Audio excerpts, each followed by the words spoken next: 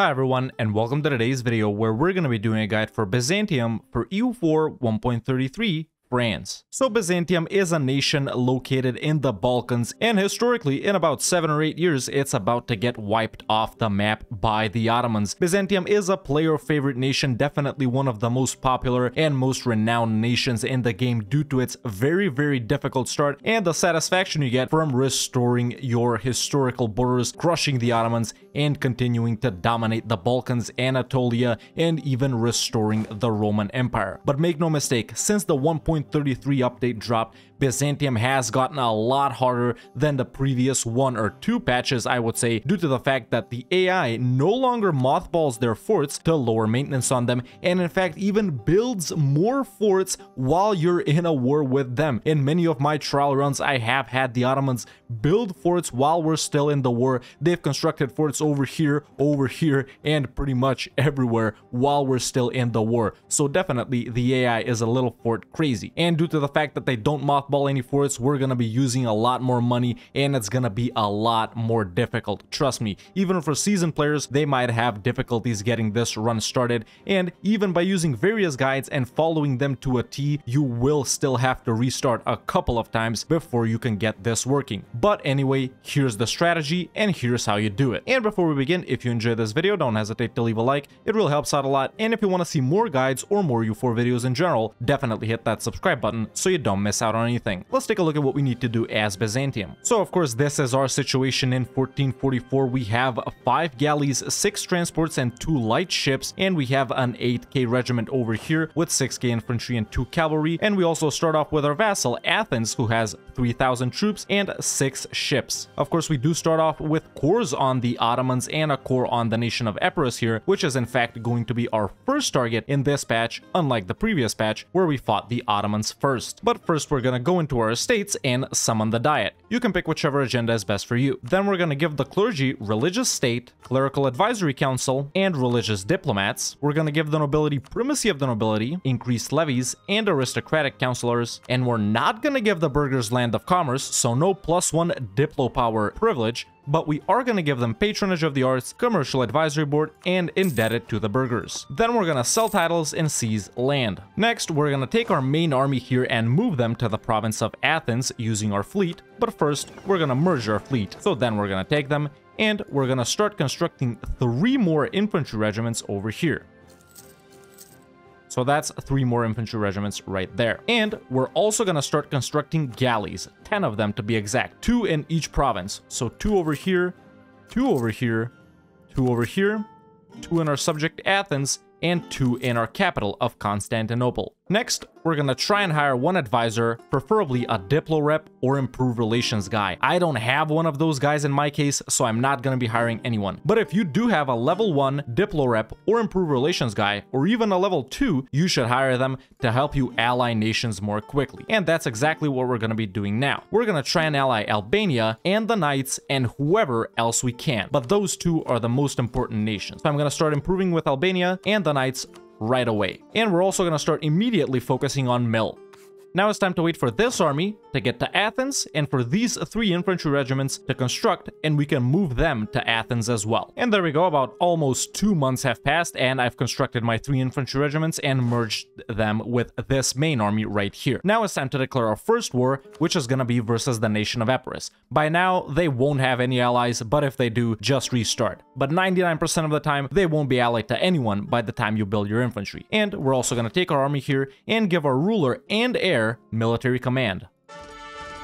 And there we go, these are my guys. If any of them have a siege pip, put them in charge of the army. If not, get the guy with the shock pips. In my case, it's the heir right here. And we're gonna take this army, take these 2 horses off, and leave it with 4 infantry regiments right here, and 5 and 2 right here. And we're gonna send the 4 guys to siege Arta. So it's time to declare on Epirus for the reconquest of Arta. And during this point, we will of course also delete the fort in Morea because it's expensive. So now just send these 4 guys over here and keep these 7 guys with the other ruler in charge to back you up. Don't pull your ships out. We don't want to destroy Epirus's fleet. So keep your fleet docked in Athens or wherever it is. Don't pull them out. Of course, during this point, you can also tell Athens to be supportive, and now it's just time to siege down Arta. Now that I've started this war with Epirus and I have a free diplomat with that guy, I'm gonna tell him to spy on the Ottomans, and we're also gonna go into the trade interface and tell the guy which is transferring from Aleppo to collect in Constantinople. Once the guy from Aleppo is in Constantinople, we're gonna tell him to hostile trade, so we gain a bigger spy network construction over the Ottomans. The bigger our spy network on the Ottomans is, the faster we can siege their forts. So now it's time to just siege down Arta. During the time you're sieging Arta, you can turn off Constantinople to save some money. Once you do siege down Arta, move your entire army to that province and wait for Epirus to go from medium war enthusiasm to low. It should only take about a month or two. And there we go. In fact, it hasn't even been 1 month and I haven't even moved my army yet, and Epirus is already on the low. So now it's time to piece them out. Just recall one of these improved relations, guys. And in this war versus Epirus, we are gonna take the province of Arta for ourselves and make them our vassal as well, leaving them alive in the province of Cephalonia. We're also gonna take all their money, which isn't a lot, but everything helps. And that's our first war done. We've vassalized Epirus, and we've taken the province of Arta for ourselves. Now, it's time to move this main army over to Constantinople. By this point, you may be able to ally one of Albania or the Knights. I can ally Albania, there we go, and I can also ally the Knights, which is perfect. We've gotten the 2 guys we actually want to have. But at this point, you can check and see if you can ally anyone else that might want land from the Ottomans. Of course, Serbia and Wallachia won't help because they have truces, but maybe you can get someone like Chandor or Karaman. I did forget to mention that you should rival Epirus right before the war starts. I did forget to do that in my case, but definitely rival Epirus before you declare on them. And of course, if you've done that, once the war with them is done, you should rival the Ottomans. Epirus will be disloyal once you vassalize them, but you can pay off their debt and placate them a couple of times to make them loyal. Of course, you can also start improving relations with them. Now we're waiting for all our boats to finish building and to move our army to Constantinople. You can raise your fort now and activate the defensive edict as well. Once you have about 100 to 150 days left on the final ship that's gonna construct, which is basically the one in Athens, that's the slowest one to build, we are gonna start buffing up our army even more. And we're gonna be taking a lot of loans and hiring a lot of mercenary companies. It will be difficult to prevent yourself from going bankrupt, but it is definitely possible. I've had success a couple of times before I actually recorded this guide. So we're gonna go into our land units and the mercenaries right here, and we're gonna hire 4 mercenary companies. We're gonna hire the Free Company, the Haiduks, and 2 other companies, whichever ones you want, preferably guys that have lots of shock pips. So the Armatoles right here, they have a general with 5 shock pips. I'm building all of them in Constantinople, by the way, and then I'm gonna get the Levens as well. Those are the guys that have the most shock pips in my case. It may be a little different for you, but of course the Free Company and 3 other merc companies is what we want. Now we're waiting for the ships and the merc companies. And once you've built all your ships and taking them to Constantinople, and once all of your armies have finished building, your game should look something like this. I have 2 light ships, 15 galleys, and 6 transports. Of course, the light ships and transports won't do anything. And we have the main army, which is 9-2, the Free Company, and 3 other mercenary companies. Now you should put your ruler and heir in charge of the Free Company, a ruler and heir in charge of the main army, and then the other armies should have leaders as well. By this point, you should check to see if you've activated the defensive edict in Constantinople, and we're also going to be hiring a military advisor. Get a fort defense, morale, or discipline level 1 guy. I'm gonna take this discipline guy right here. You should also set your subjects to supportive before you start this war, and you should be allied to Albania and the Knights. Now it's time to declare on the Ottomans. But first, we're gonna hire an admiral for our navy and pop them out in the Sea of Marmara. Now, once your fleet is in the Sea of Marmara, we're also going to set these 2 provinces up here as provinces of interest. Once everything looks like this, it is time to declare on the Ottomans for the reconquest of Gallipoli. And we're going to call in Albania and the Knights with the promise of land. In my case, the Ottomans are allied to AQ and Ramazan, which is a pretty good alliance for them to have. If they've allied someone like Tunis, of course, it is going to be a lot more annoying for you, but it'll still be a winnable war. But if they have someone like this, then that's a great bonus. And it is time to declare on the Ottomans. Now, once the war starts, you're immediately going to move your entire army over to Gallipoli. Once the army is there, you're going to bomb Gallipoli, wait for it to tick over here. There we go, it went to -14, and we're going to assault. And there we go, just like that, we've won the siege of Gallipoli with minimal losses. And as soon as you siege down Gallipoli, you're gonna move to Kocelli. Once you've taken over Kocelli, you're gonna move your entire army over to Salonik. We did the same thing to Kocelli that we did to Gallipoli. Basically, bombard the fort and then assault it. And we're gonna be doing the same thing over in Salonik. Since the Ottomans have a couple of stacks, and in my case it seems that one of their stacks is actually over here since they did fight Chandor, in your case probably both of them will be in the Balkans. But that's expected, and that's how it's usually gonna be. You're gonna avoid fighting them for now, and you're gonna let them split off and siege. Basically, if they're split, that's the best case scenario for you. Something else that you might want to look out for is if they go to siege down the province of Cephalonia. Once they siege down Athens, in my case, they'll probably go for Cephalonia, in which case you can just move one ship over to Cephalonia and prevent them from escaping. But now it's time to bomb and assault Salonik as well. Once you've taken a hold of these 3 forts right here, the Ottomans will probably be sieging you down right here, going to unsiege Kocelli, or maybe even going to unsiege Salonik. During this point, you're going to be sieging Edirne, or maybe one of your allies will be doing it, like Skanderbeg is doing it here in my case, and you're going to be carpeting them as much as you can. After we carpet as much as we can of the Balkans, we're going to go and fight the Ottomans. Preferably, their stacks will be split, so you don't want to fight them if both of their stacks are together. In my case, one of their stacks is right here, and I can't really see the other one, to be honest. But they do have it, as we can see. During this point, you may get unlucky, like it happened to me a couple of times, and the Ottomans may build a fort in this province over here, which is pretty unfortunate, but it is what it is. Of course, when you put an army on top of the army Skanderbeg is in, make sure to allow attached to that army so Skanderbeg sticks to you. And this is how far along I am by now. The Ottomans are unsieging Kocelli, and they're building up an even bigger army, but that is expected. Even if they siege this back, they still can't cross, which is totally fine, and you might find yourself in a situation like this. I've got all my armies over here, including Skanderbeg, and we can totally wipe out this Ottoman stack right here. And there we go. That's a pretty easy win. We'll just chase them down and continue to carpet siege the rest of the Balkans. Keep an eye out for things like this. In my case, Ramazan is on low here since they've been attacked by Dulkadir, so I can just piece them out. Once you beat up the armies that the Ottomans have in the Balkans, basically you will be able to stack wipe them because they won't be able to cross the straits. And once you've carpet sieged the entirety of the Balkans, you can get rid of most of these mercenary companies since we are losing a lot of money right now. So I will get rid of these Armatoles, I will get rid of the Levens, and as soon as the Haiduks here are done sieging back Athens, I'll get rid of them as well. And now, once you've done that, you can just go stand on Edirne and near it, of course, and you could even transport some ships over to AQ or someone like that to separate piece them. Or if you're feeling bold enough, you can go and attack the Ottomans in Anatolia. They will still have a fairly sizable army at this point. In my case, they still have 23k, and it is gonna be pretty hard to beat them, but it is definitely possible. It's up to you whether you stay like this and wait for the war score to tick up as much as possible, or if you go siege down Anatolia too. You'll be getting pretty much the same things even if you siege Anatolia or not because of the province war score cost. In my case, I'm at 60% war score right now, but I can get 11 more from ticking. To save some additional money during this point, you can transfer occupation of forts over to Athens. So I'm just gonna give Salonik here to Athens, Gallipoli as well, and even Edirne. Be careful not to give it to the Knights or Albania by accident. And if some of your allies try and do something like this, well,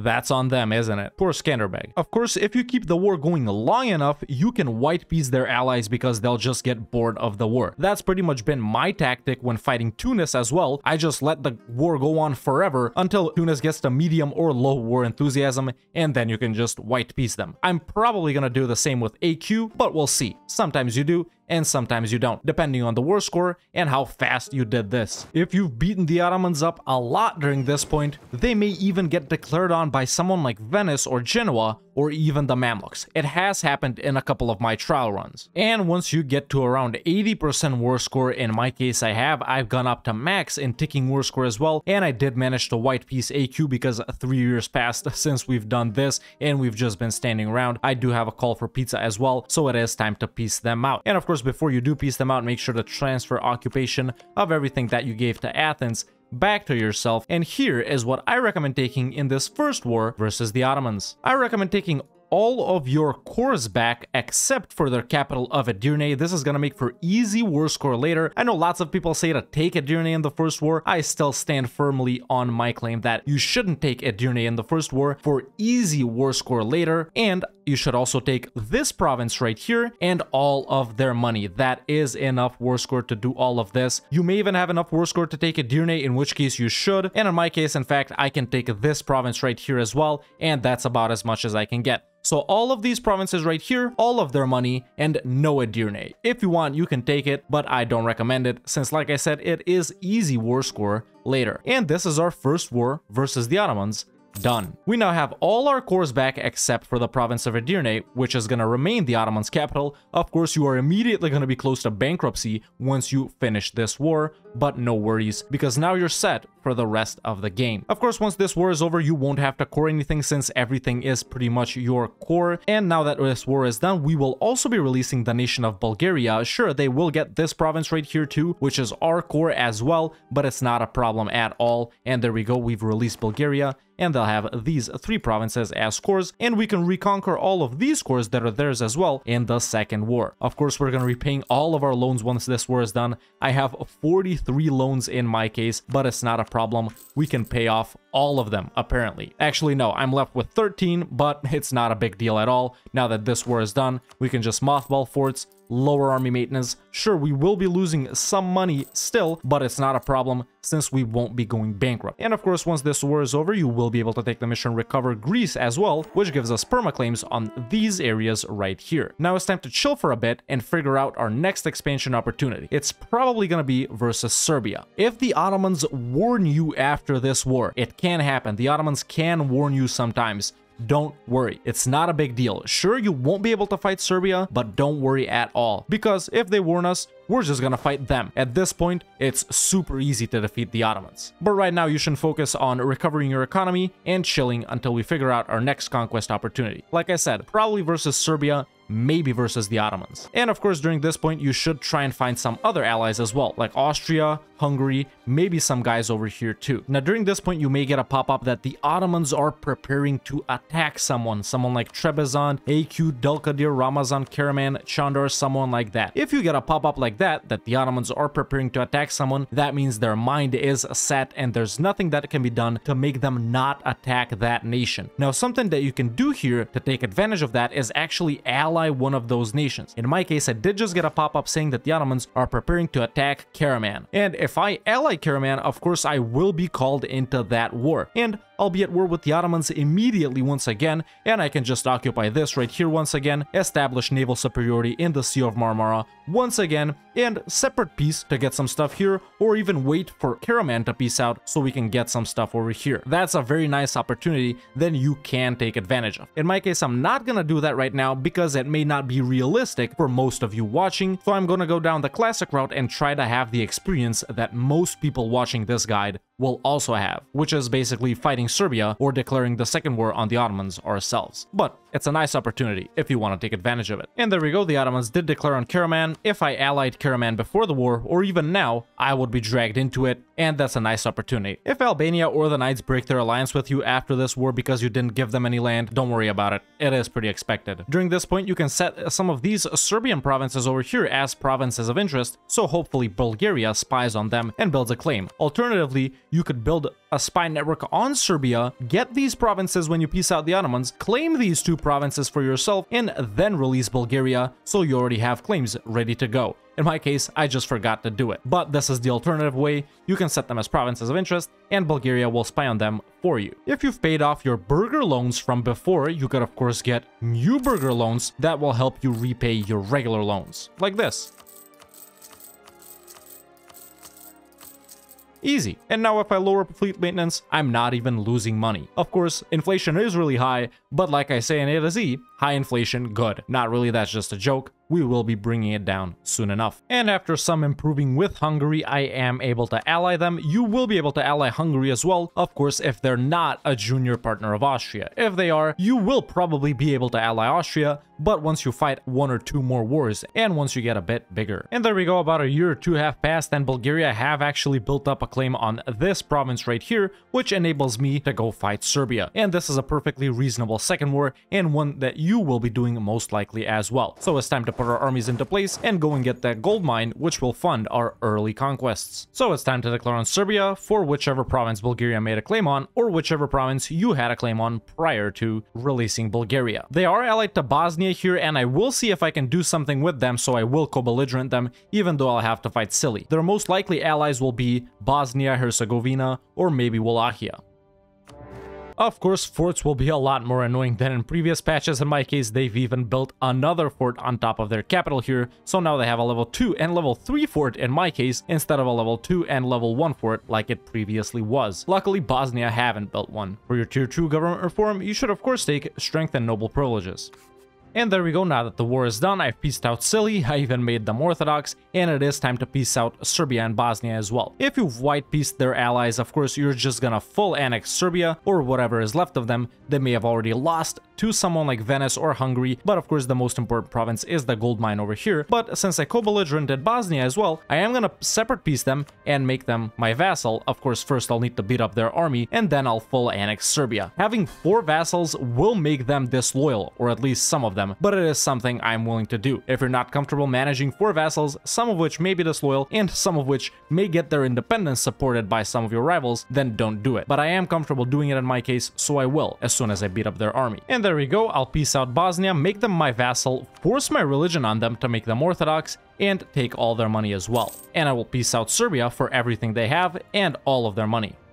No one will really care that you're doing this, since these are Orthodox nations. Well, at least Serbia is. And as expected, Bosnia is disloyal. Some of these other guys may get disloyal too, but it's honestly not a problem. You can placate them once or twice, pay off their debt, improve relations, the usual stuff. And during this point, I am able to ally Austria as well. Like I said, you will be able to do so after 1 or 2 wars when you get a bit bigger. Even if you don't have Hungary, you will be able to ally Austria, and that's what I will do. Even though I'm 2 relations over my relations limit, it's still nice to have powerful allies such as this. We don't really need their help versus the Ottomans, even though we will use it, but we might need their help versus someone else. Maybe Italian nations. Of course, once 10 years have passed, you can start annexing your subject Athens over here. It will be done instantly since you have a core on them as well. Make sure to give the nobility integration policy first though, so you don't lose out on any diplo rep. This will make your subjects more disloyal, but it's still fine for Athens. And there we go, it only takes 1 month tick to annex Athens. If you have a situation like this over here in your game as well, you can delete this fort right here. And some of you may be thinking why I'm not deleting these 2 forts either. Well, I will delete the one over here once we take everything from the Ottomans, and I will delete this one over here once we establish a foothold in Anatolia. Now, in my case here, I did get Rhodes, and it's a pretty funny way that I got it. Basically, I got an event where I got a core on it, and then separatists must have risen up in Rhodes. If we go into the province history, I think we can, yeah. So it became a core of Byzantium on May 7th, 1455, and then they got some Byzantine separatists, and actually, it transferred over to me. This probably won't happen in your case, but it's a nice little bonus I got. Of course, I will delete this fort right here. During the point when you're not doing anything, you should focus on deving Constantinople up to 30 to help speed up the spawning of the Renaissance and to tick off the age objective. Once you core up this province over here that has a gold mine,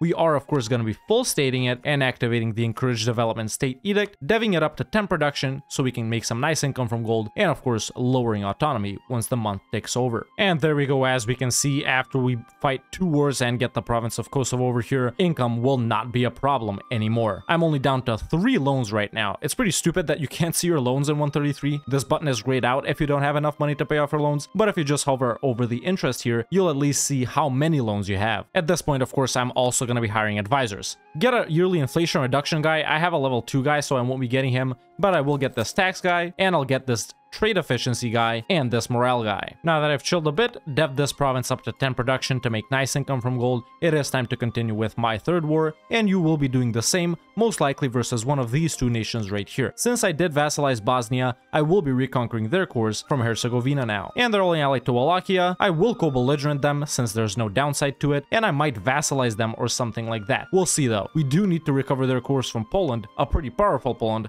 so I might not be doing it either way. But the war declaration is gonna be right here.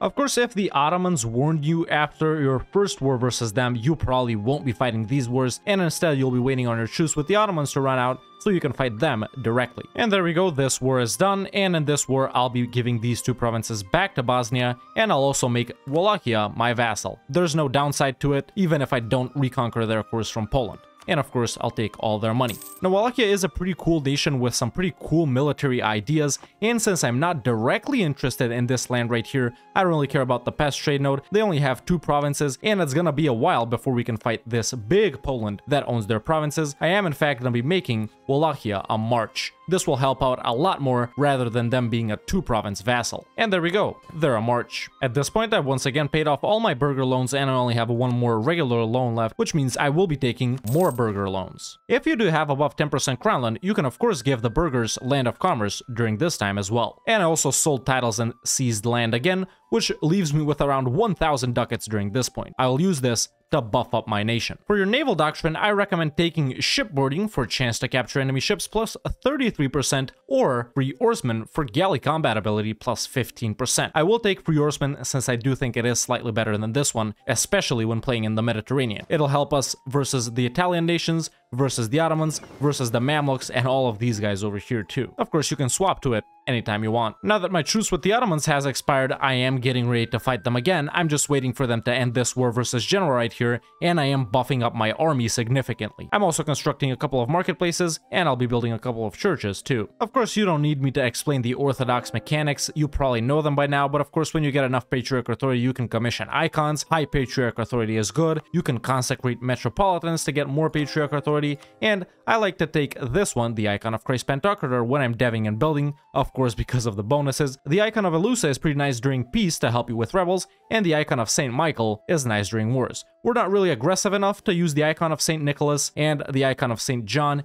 isn't that worth it. And now that the Ottomans have finally ended their war versus Venice and Genoa, I will be declaring war on them. And of course, before this war, I will activate the defensive edict, especially over here, but this time over here as well, since normally their entire army would be in Anatolia. But in my case here, since they fought Venice and Genoa, their entire army is in Bulgaria, which means I'll be actually attacking them and going to siege them in Anatolia. But in your case, probably their army will be right here, in which case you'll siege down the Balkans and then move on to Anatolia. But because of this, in my case, I'm doing it in the opposite way. So it is time to declare our second war on the Ottomans, of course for the reconquest of Edirne, and I will call in Austria. And I do have a 20 galley stack once again in the Sea of Marmara to prevent them from crossing. For your first idea group as Byzantium, I recommend taking quantity ideas. We will need to field a massive army to help fuel all our conquests. We need to have an easier time beating the Ottomans, or what's left of them. Then we need to fight a big Mamluks most likely, which will be pretty powerful by the time you're done with the Ottomans. And of course we'll need to deal with the Italian nations, maybe even the Iberian nations if you're going for a Roman Empire, France, Austria, Poland, Lithuania, and all of these guys. So quantity is a must. Of course we're already focusing on mill since the start. And there we go, my second war with the Ottomans is done. Honestly, a super annoying war, man. I did lose out naval superiority. Austria did get pieced out, and I can barely get any war score on them because they've deleted all of their forts in Anatolia. Looks like at the start a problem is the AI building forts in the Balkans, but later in the game the problem is them deleting forts in Anatolia, and we're just chasing each other around, sieging and unsieging, so it is time for me to peace out. But here's what you're going to take from the Ottomans in this second war versus them. Obviously, you're going to give Bulgaria all of their cores back over here. You're going to take the province of Edirne for yourself as well, the province which we declared for, and you're going to take these 3 provinces over here too. You can take some of these provinces over here too if you want to. You can take some cash if you want to. Honestly, it's up to you. But the most important thing is Bulgaria scores Edirne and these 3 provinces right here. And that's our second war versus the Ottomans done. After you get all of Bulgaria's scores back, you will be able to take the mission Conquer Bulgaria, which gives you claims on Naples. Now that this war is done, I'll be annexing Epirus as well. For your tier 3 government reform, you should take centralized bureaucracy. Don't forget to lower autonomy whenever you can. Once you give all of Bulgaria's scores back, you can start annexing them as well. Now as Byzantium, we do start off with 2 monuments as well, the Hagia Sophia in Constantinople, which gives us some nice Orthodox stuff. It's a pretty good monument. The Sultan Ahmed Mosque, of course we can't use this, and we indirectly start with one in our subject Athens as well, the Parthenon, which at tier 3 gives us some nice advisor discounts. A pretty strong monument. The Hagia Sophia is pretty good for Orthodox nations too. We'll also get the Rila monasteries from Bulgaria once we annex them, and this is a really nice one as well. And then we'll be using the mausoleum at Halicarnassus later too, and this one's not bad either. So overall, we do have 5 monuments in our vicinity, which we'll be conquering pretty much immediately, and we will be able to use 4 of them with the exception of the Sultan Ahmed Mosque. You should focus on upgrading all 4 of them, even though none of them is super OP. My favorite one is the Parthenon because of the advisor discounts, but upgrade all of them. And by around the 1480s, your game should look a little something like this. Basically, we started off as Byzantium and fought a pretty hard war versus the Ottomans in order to gain our cores back. A harder war than in previous patches, I do have to say, but by building up so many mercenary companies and by barraging and then assaulting the forts in Gallipoli, Kocelli, and Salonik, we were able to get those forts pretty quickly. That will enable us to trap the Ottomans in the Balkans and establish naval superiority in the Sea of Marmara, which will prevent them from crossing. After that, we siege down the Balkans, stack wipe their armies, and then continue to just stand on the Balkans until we could get sufficient war score versus the Ottomans to piece them out and even white piece their allies without going to occupy them at all. Of course, that first war is gonna take quite a while. In my case, the second war took quite a while as well because Austria got pieced out and because the Ottomans didn't have any forts at all in Anatolia. In fact, they've just built one back up in Shugla. Actually, no, that's their capital, so they deleted all of their forts in Anatolia, which made the war annoying for me. But in that first war, we also took some provinces over here to release Bulgaria from, and after that, we fought these nations over here. Like I said, you might have been fighting Serbia in your second war, or if the Ottomans warned you, you would have waited for your truce with the Ottomans to expire, so you fight your second war versus the Ottomans as well. But if you did fight Serbia, of course, you should have taken the gold mine in Kosovo, devved it up to 10 production so we can make some nice income from gold, and you've probably taken over Serbia and Bosnia as well. You may have these guys as a vassal, or you may own them directly. It's pretty much up to you, and if you could take advantage of a little situation like this, you may have Wallachia as a vassal as well. Like I said earlier, if you got an opportunity to ally some nations that the Ottomans would declare on, you should have done that, basically shortening your truce with the Ottomans. Maybe you can take something from them in that war as well, or if you've gone the more classic route, you would have just waited for your truce with the Ottomans to expire. And in the second war, we took back all of Bulgaria's cores and established a very strong foothold in Anatolia as well. By this point, you own pretty much the entirety of the Balkans, either directly yourself or through vassals. You probably won't have annexed Bulgaria either, but I am annexing them right now, as you can see, and you should be annexing them during this point as well. Of course, I don't own Albania, Dalmatia, and some islands over here, and you may not either, or you may have already fought nations to get those areas as well. But by now, we're in a super strong position. We are on the Great Powers list. The Ottomans aren't on the Great Powers list, and honestly, after you beat them in that first war, the other wars are so much easier, and you won't have to worry about that at all. Like I said, by this point, we're a super strong nation. I have a big stack over here standing in Constantinople, 24 for up to combat with at least an infantry and cavalry. I don't have that much money for more cavalry right now. I'd rather make more money, and we're almost at force limit. Pretty powerful subjects that we're annexing as well, and we are making a nice amount of income. I'm making 14 ducats right now with army maintenance down and forts unactivated, but if I activate forts and increase army maintenance, we're still making a pretty nice income, 7.6 ducats a month, which is pretty strong. Of course, the tax events in the early game do hinder you quite a lot, as well as the crown land ownership, but you will be getting that back by seizing land once all estates are over 50 loyalty, as you know. During this point, I have also been building buildings. I've built marketplaces in all the center of trade provinces. Apparently, Bulgaria has been building some themselves as well. I've built workshops in all the high-value trade good provinces in my subjects as well. So in these copper and iron provinces here, in the cloth province in Bulgaria as well, a couple of churches here and there, a couple of army buildings here and there. Basically build whenever you can. I do have the icon of Christ Pantocrator active for construction and dev discounts, and I've also bumped up these 3 provinces right here to level 2 centers of trade, which will help us trade even better. I do have 10 light ships also protecting trade in Constantinople, so that's a nice bonus. I have 15 galleys right here ready to fight, and that's pretty much the extent of our navy right now. Of course, you will be building more light ships later to protect trade in Ragusa, Constantinople, Aleppo, Alexandria, and so on. And later on, of course, you may even move your main trade node to Venice and Genoa if you're doing a Roman Empire run, or if you just plan on expanding eastward towards India and stuff like that for all those nice trade bonuses, you can of course leave your main trade node in Constantinople. Since it only has one exit, we can effectively make it an end node by controlling Ragusa as well. That's how you basically make an end node, and it's what pretty much happens with Constantinople if you're the Ottomans or Byzantium. After this point, you will continue to expand in the same directions that we have been expanding in, basically taking over the Balkans, later moving on into Italy as well. You're not really too interested in these regions over here, so no need to push into Vienna or the Pest trade nodes. They really don't concern you. You can just skirt around Austria here and go into Italy, beat up the Ottomans for Anatolia. No need to expand into the Pontic steppe, really. These lands over here are not that good. There's really no reason to go up here, except for some centers of trade maybe if you want to. But of course, you will push into the Aleppo trade node, in the Mashriq region as well. You'll push into Egypt, the Maghreb, of course, depending on what your goals are.